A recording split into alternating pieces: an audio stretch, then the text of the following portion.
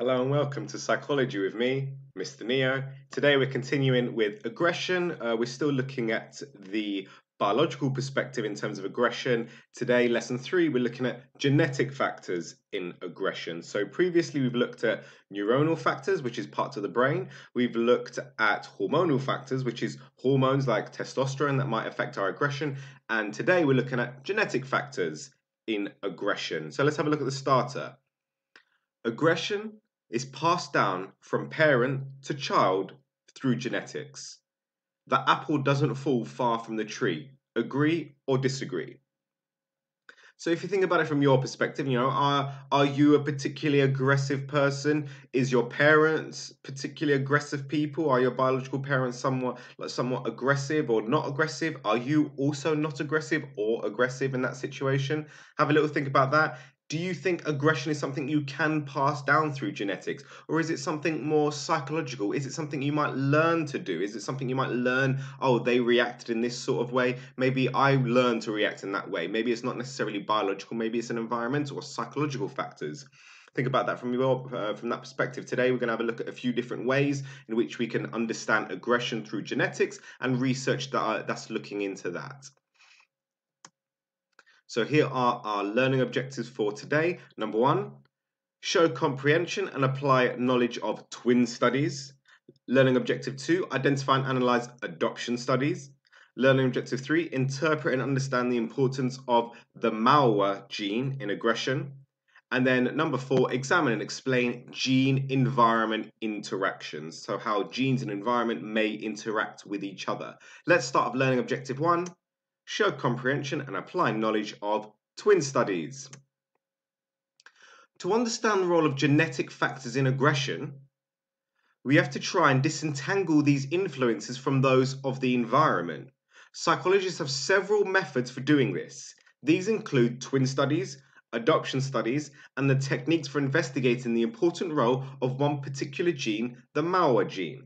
So if you think back to our example earlier, if, for example, your mum or dad are quite aggressive, and then as a result, you're quite aggressive, how do I know that the reason that I'm aggressive is because of through genetics, because of my parents were aggressive, therefore I'm aggressive because it's through genetics? Or how do I know it's not through environment? It's the environment that I was with them and I learned to be aggressive. I saw them, my dad couldn't open the cereal and then he started effing and blind and getting really angry. So then I learned, oh, that's the way you should react in such a situation. I don't know why cereal, I couldn't open my cereal fine. That's a weird situation. But like, who can't open cereal? But I'm digressing here. The point is, you would learn to be aggressive, right? You've learned to get aggressive. You learned to interact or react in that way, right? How can I disentangle genetics with the environmental side? And this is what we're looking at today. So we're going to have a look, starting off with twin studies in a second.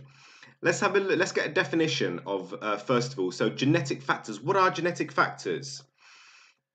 So genetic factors. Genes consist of DNA strands, I'm going to say. DNA strands.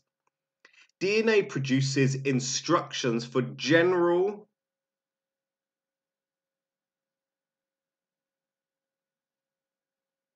physical, I'm going to go with, features of an organism such as eye color and height, and also specific physical features such as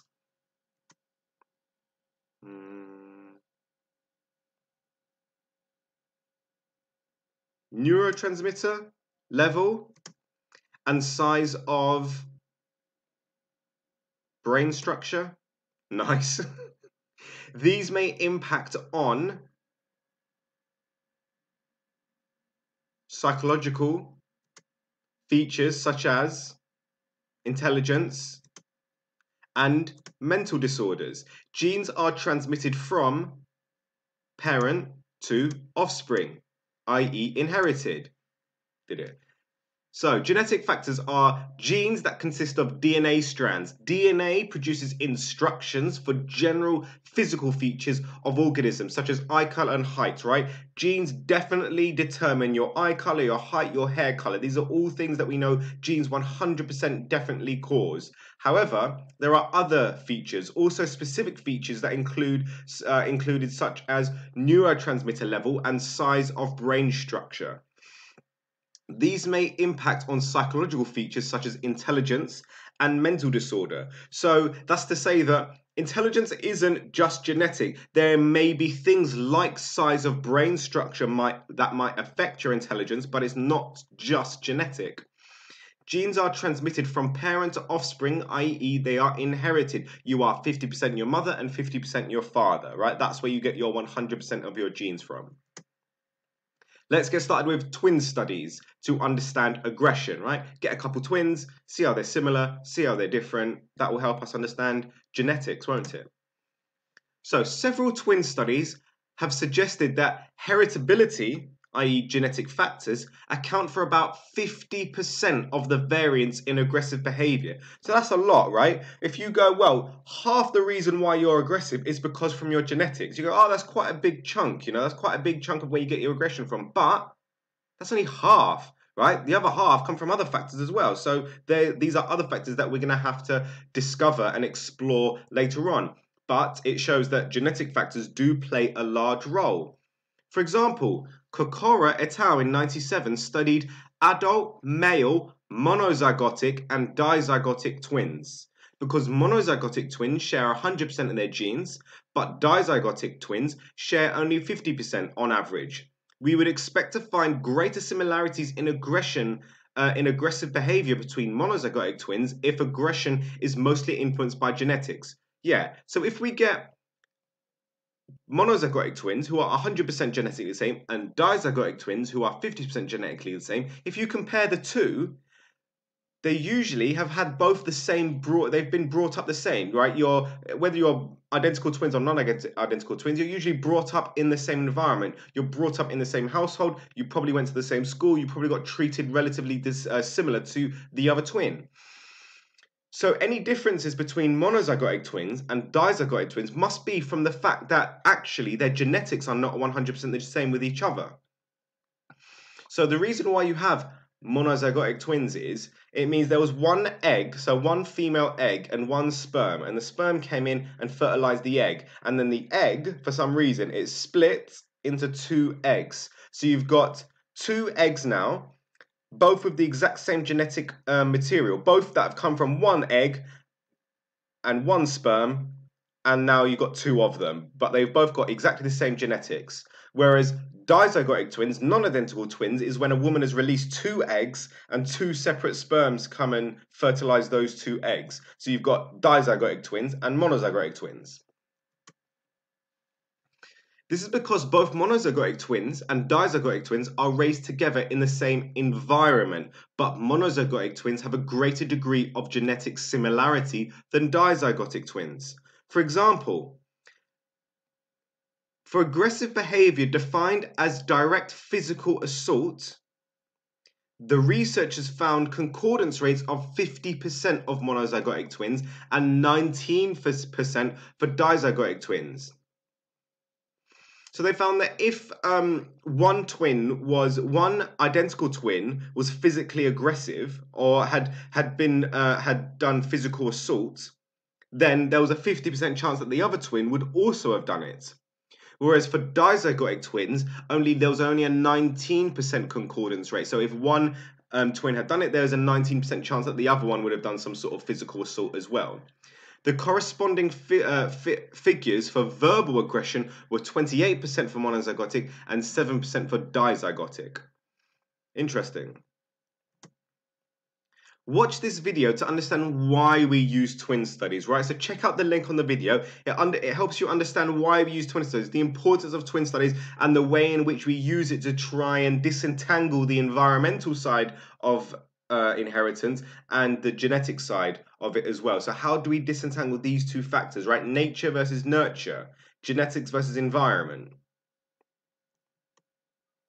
And that was twin studies, right? Identify one thing you learned about twin studies. This isn't the first time we looked at twin studies. We look at twin studies all the time to understand different types of behaviors, whether that be, attachment types, that could be schizophrenia, that could be social influence. We look at twin studies to try and understand, to try and disentangle environmental factors and genetic factors. Why do you think learning about twin studies is important? The video will look through that as well. How does twin studies apply in real life? And what questions has twin studies raised for you? What are you still wondering about? Right, so show comprehension and apply knowledge of twin studies. Are we happy to tick that off? Brilliant. Lovely. Now we're going to have a look to identify and analyze adoption studies. Adoption studies. Similarities in aggressive behavior between an adoptive child and their biological parents suggest that genetic influences are operating. Similarities with the adopted parents suggest that environmental influences are operating. So if you think about it, sometimes you see those shows where a child has been lost and has been adopted by someone else, or they haven't seen their biological family or anyone about that for tens of years, not hundreds. It's not hundreds of years, tens of years, right? And then they go and meet them and they go, oh, look how many similarities there are. We look the same, sometimes we talk the same, they do the same similar mannerisms, or possibly, and you can go, oh, that must be from genetics, because there's no way that they've shared the same environment, because they've been adopted and never met their biological family or biological parents. So any similarities they have with their biological family that they've never met before must be from their genetics, because it's certainly not from their environment. And any similarities between an adopted child and their parents, their adopted parents and not their biological parents, must be things that have been learned from the environment. It must be things that they're environmental. So you've learned to do those things from that situation that you've been brought up with them. So let's think about that in terms of aggression. If there are similarities from adopted children to their biological parents, that will mean that, oh, well, that must mean aggression must have some sort of genetic predisposition. Whereas if you're aggressive because your non-biological parents or your adopted parents are also aggressive, it must mean that it's something from the environment. It's something that you learn. Let's have a look at some research, shall we? So Ree and Inwin Waldman carried out a meta-analysis of adoption studies of direct aggression and antisocial behavior, a prominent feature of which is aggressive behavior. They found that genetic influences accounted for 41% of the variance in aggression, more or less in line with findings from the twin studies. So the twin studies suggested that around 50% was down to genetics. This study, which was looking at adoption rather than twin studies, found 41%. That's quite similar if you think of it. It's in the same sort of ballpark, right? Twin studies suggest 50%. Adoption studies like this one has suggested 41%.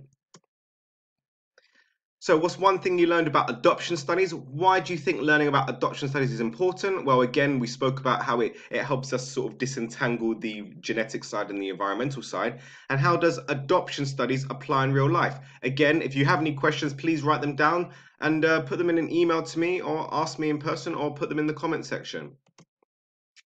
So LO2, identify and analyze adoption studies. We had a quick look over adoption studies. Let's tick that one off. Tick. Next, interpret and understand the importance of the MAOA gene. MAOAM, M-O-A-O-M. MAOAM. The MAOA gene. Let's get a definition. Let's complete the definition. The MAOA gene.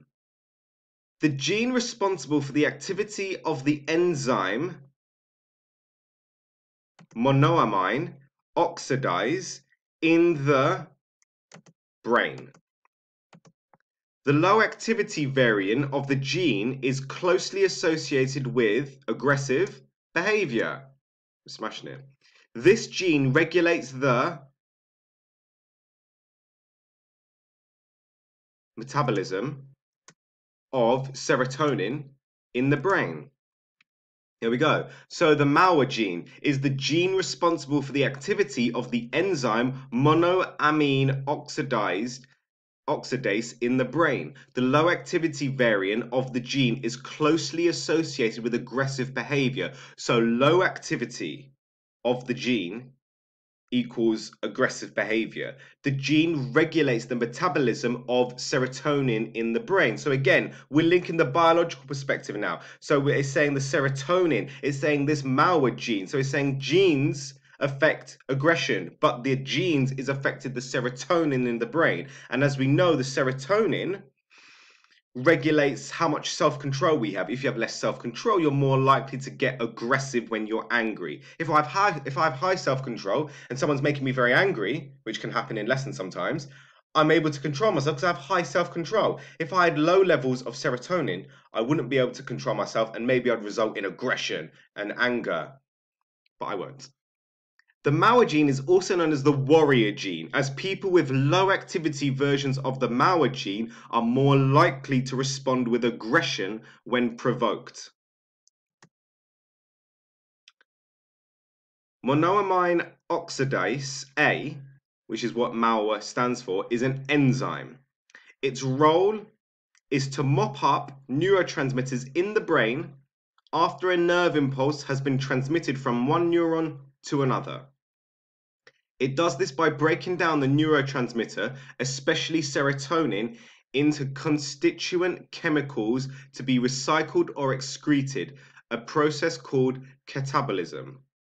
The production of this enzyme is determined by the Mauer gene. A dysfunction in the operation of this gene may lead to abnormal activities of the Mauer enzyme, which in turn affects levels of serotonin in the brain. And as we know, serotonin is regulating self-control. Oh, here we go. This is from the previous lesson, but I'll recap as well. Serotonin is a neurotransmitter involved in communication of impulses between neurons. It has widespread inhibitory effects on the brain. It slows down and dampens neuronal activity. Normal levels of serotonin in the orbital frontal cortex are linked with reduced firings of neurons, and this is associated with a greater degree of behavioral self-control. Decreased serotonin may well disturb this mechanism, reducing self-control and leading to an increase in impulsive behavior, possibly aggression. One variant of the Mauer gene, Mauer-L, nicknamed the warrior gene, leads to low Mauer activity in the brain and has been associated with various forms of aggressive behavior. For example, Brunner et al. In 1993 studied 28 male members of a large Dutch family who were repeatedly involved in impulsive, aggressive, violent criminal behaviors such as rape, attempted murder, and physical assault. So it's not a very nice Dutch family. When you think of Dutch, you think of nice. You think, yeah, Dutch. Yeah, we like the Dutch. They're really nice people. The researchers also found that these men had abnormally low levels of Mauer in the brain and the low activity versions of the gene.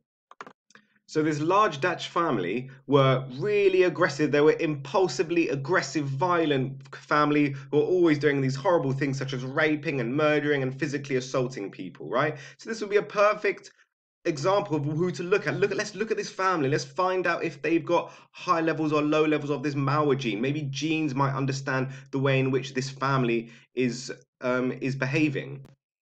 Stewart et al. Studied 97 men who, because they have been involved in inflicting intimate partner violence, were part of a Batterer treatment program. Men with the low activity Mauer gene were found to be the most violent perpetrators of IPV, which is intimate partner violence.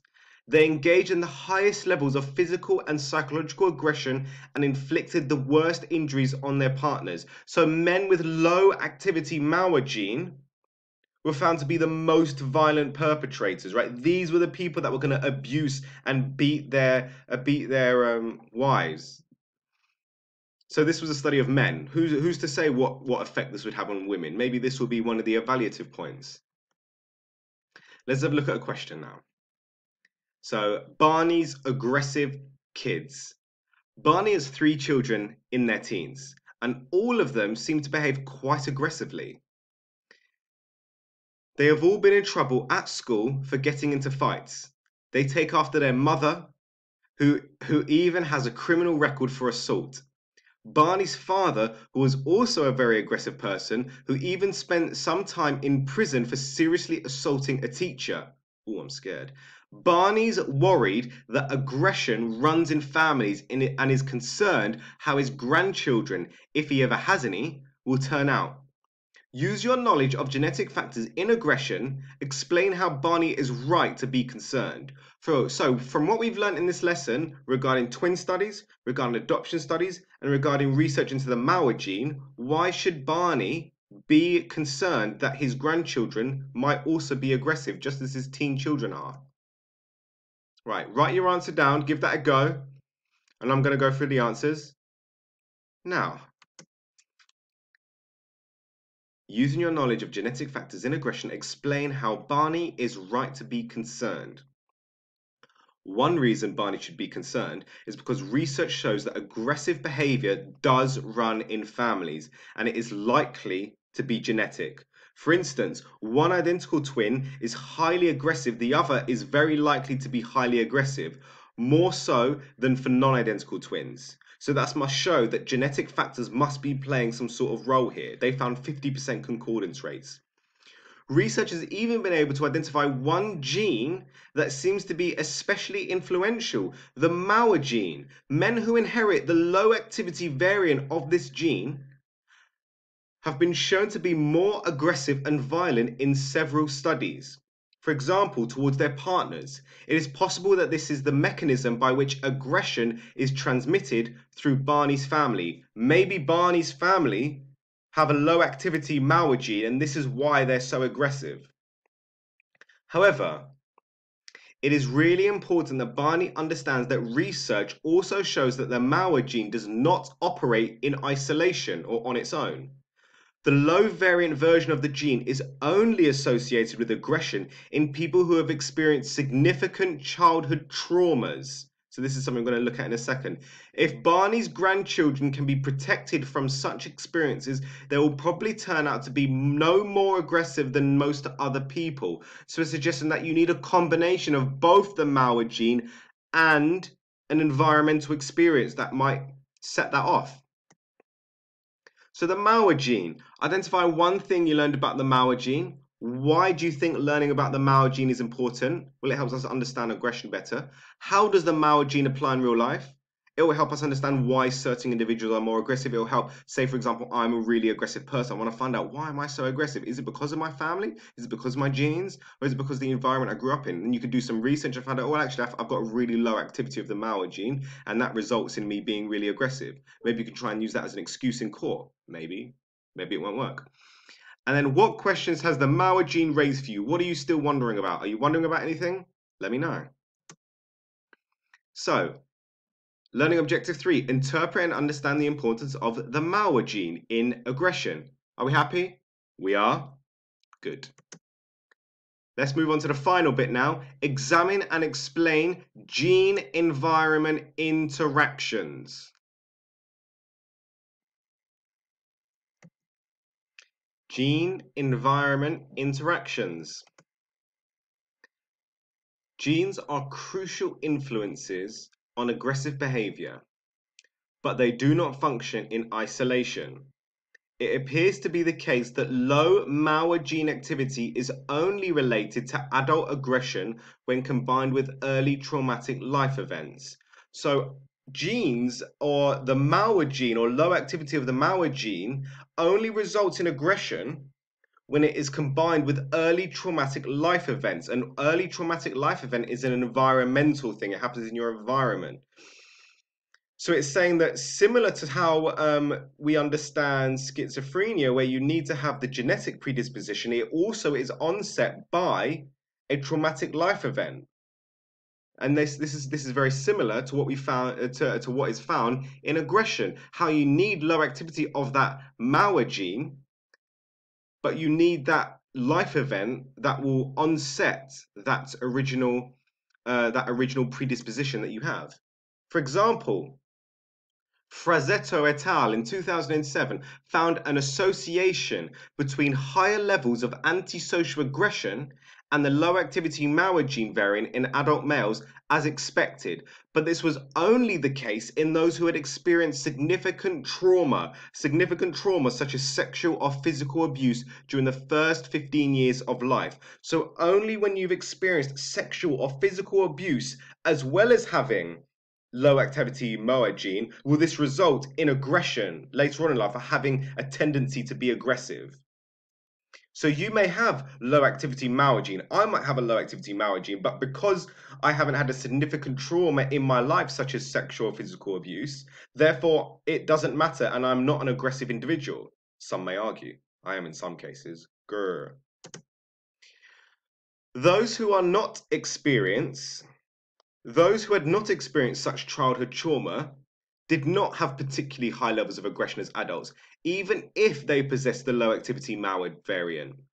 This is strong evidence of a gene interaction, gene-environment interaction, sometimes described as a diathesis stress, right? This is familiar to us, diathesis stress. The diathesis is the genetic part of it. You need to have the genetic predisposition to be aggressive. And then you need to have the stress, which is the trauma, the life event, the things that happen environmentally for aggression to be the outcome. Let's have a look at another example. Ashley and her twin. Ashley and Marina are identical twins in their late teens. They grew up doing everything together. They had the same friends, went to the same places, and wore similar clothes. Even their parents sometimes had trouble telling them apart. Everyone who met them commented at how polite, friendly, and happy they both were.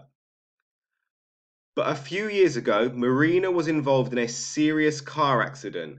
The physical scars are healing, but she seems like a different person. She's much more irritable and quite aggressive, even sometimes physically so. She's very different from her twin sister these days. That's sad. Question. Use your knowledge of the role of genetic factors and genetic and environment interactions to explain why Marina's behavior has changed. Why might have Marina's behavior changed? Understanding what we know about gene-environment interactions now. Right. Write your answer down, and then I'm going to go through my answer now. So please feel free to pause the video. Answer.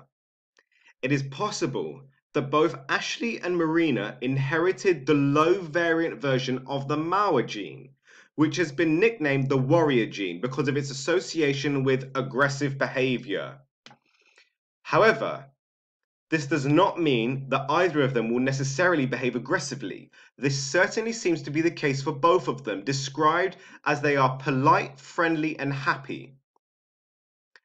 Research shows that the low variant version of the gene interacts with significant environmental trauma in childhood to produce aggression. As Marina has experienced such a trauma, the car accident, before she was a teenager, but Ashley didn't, this could explain the difference between them and the change in Marina's behavior. So maybe it was the incident of the car crash which is significant as the early trauma instead of a physical or sexual assault. Maybe it was the car getting in a car crash, which is that traumatic event. And this has led to the MAOA gene becoming activated, which is why she is now aggressive, but her twin, who was not in the accident, is now aggressive. However, a more simple explanation might be, of course, it might just be that she's become very resentful because of her scars. Right, maybe. Identify one thing you learned about the gene-environment interactions. Why do you think learning about gene-environment interactions is important? How does gene-environment interactions apply in real life? And what questions has gene interactions raised for you? What are you still wondering about? Examine and explain gene-environment interactions. Done. Plenary. Watch the video, What Makes Us Fight, right? So it's a 9-10 minute video on what makes us fight, and it sort of explains some of the genetic factors that might influence aggressive behavior. Next lesson, we're going to be having a look at the evaluation. So check out this video, What Makes Us Fight. Write up all the notes from today's lesson. I look forward to seeing them. Keep up the good work. I'm going to see some of you live in lessons, but keep yourselves safe in lockdown, right? I've been Mr. Neo. Welcome to Neo Psychology. Take care, and I'll see you next time.